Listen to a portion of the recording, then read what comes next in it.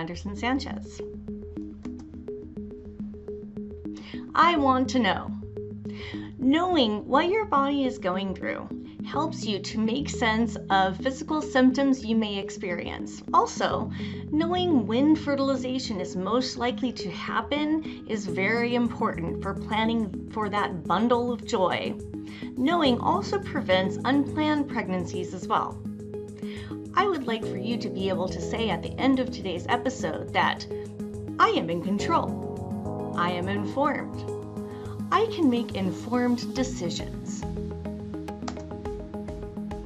Women are born with as many immature eggs or oocytes as they will ever have in their lifetime. These ovaries are full of follicles, like we see here.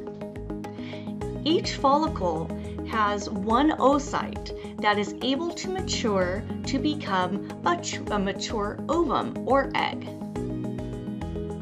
Each follicle has one oocyte that is able to become a mature ovum or egg. The ovaries play two critical roles in the female reproductive system. The first role is the ovaries act as glands by secreting important sex hormones, including estrogen and progesterone. The second vital role that the ovaries play in female reproduction is that the ovaries act as gonads, and they do this by housing the follicles that develop into mature ova or eggs. The female has two ovaries, one on the right and one on the left. The ovary that participates in each monthly cycle changes. They basically take turns. For example, one month the right ovary will release an oocyte, and the next month the left ovary will release the oocyte. This is why women who have damage or loss to one ovary are still fertile and able to have plenty of healthy offspring. Let's talk briefly about the fertility window. From puberty to menopause, women are only able to conceive during about a 6-day window of time out of their monthly cycle. Women can only get pregnant on the day of ovulation or the 5 days immediately preceding ovulation.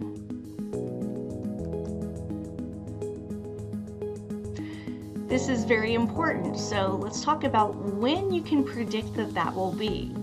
Ovulation usually is going to start about 14 days after the onset of the first day of your last menstruation. Having intercourse from about day 10 to about day 14 of your monthly cycle increases your chance of getting pregnant. As I mentioned before, females are born with as many follicles as they will ever have in their entire lifetimes. The female is born with hundreds of thousands of follicles in each ovary. Thank God they don't all become children. Each of these follicles houses a single immature egg. About once every 28 days, one of those follicles in the ovary will come to maturation, and it'll create one single ovum. The phase in which this process occurs is called the follicular phase of the ovarian cycle. Once the ovum has matured, ovulation occurs. Ovulation is when the mature egg is released from the ovary and enters the fallopian tube.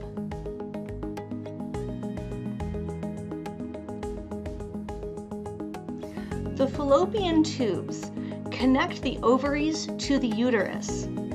The uterus is also known as the womb because if you were to become pregnant, this is where your fetus would develop.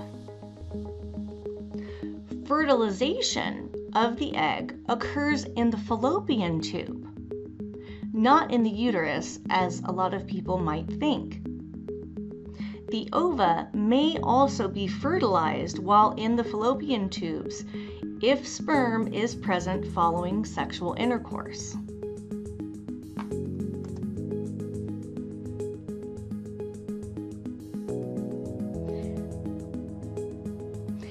Now, if the egg is not fertilized, it will then break down and it will be expelled from the uterus along with the uterine lining during menstruation.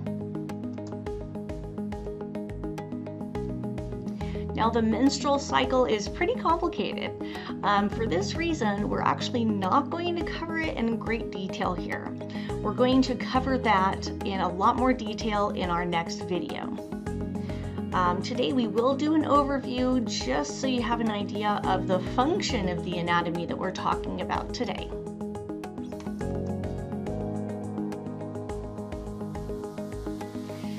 In the menstrual cycle, it starts with something called the follicular phase. This goes from day 1 of your menstrual cycle to about day 14. What happens here is you have the follicle develops in the ovary, and it will house one single mature ovum. Once that ovum is mature, ovulation will occur. What happens here is the mature egg is released from the follicle.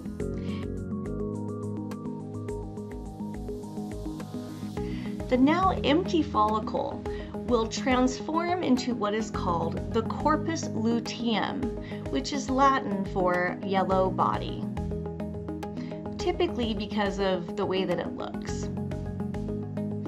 So the decayed or leftover portion of the follicle called the corpus luteum is actually very important for the luteal phase, which is the phase that follows ovulation.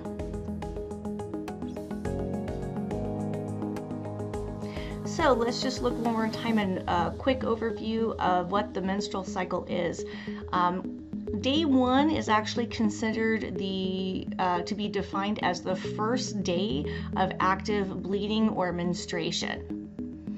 If you are female, you may have noticed that your doctor or nurses will ask you every time you go to the doctor when the first day of your last period was. The reason that they're asking this is they want to know where you're at in your cycle, because this is going to change your hormonal levels as well as your temperature.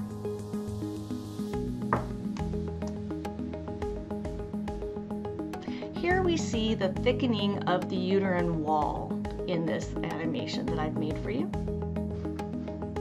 So let's talk about, why do women bleed? Every 28 days or so, a woman's body prepares itself for pregnancy, just in case, whether the woman gets pregnant or not. And it does this by thickening the walls of the uterus to receive a fertilized egg. When the egg does not get fertilized, hormones trigger the thickened lining of the uterus to then break down.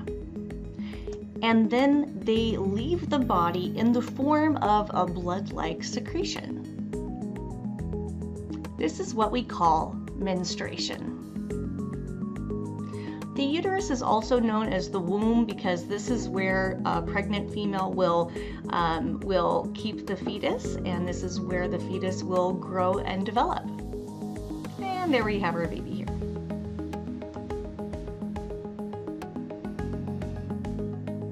Unfortunately, this is not to scale, so I think giving birth would be a lot easier if the baby was that much smaller. Okay. Next, let's talk about the cervix.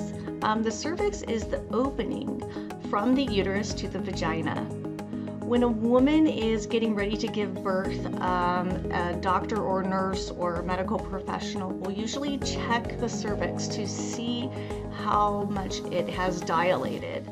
The cervix must be dilated or get bigger in order for the baby to be able to pass through to the outside world and be born.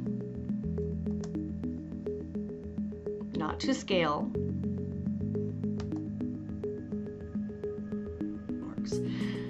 The vagina. The vagina is the birth canal for the baby. It is also the receptacle for spermatozoa during sexual intercourse.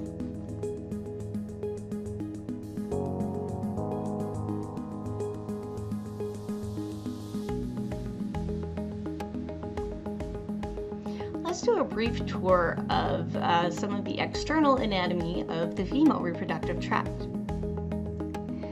The vulva is the collective name that is used for all of the external female genitalia that are in the pubic region. We see a diagram of some of those key functions, some of those key structures here. The vulva includes the labia majora and the labia minora, the clitoris, the urethra, and the vaginal opening, or vaginal orifice as it is labeled here in this diagram. So the vaginal orifice is somewhat protected by two layers of protective folded skin. These are the labia majora, which is the larger ones, and the labia minora.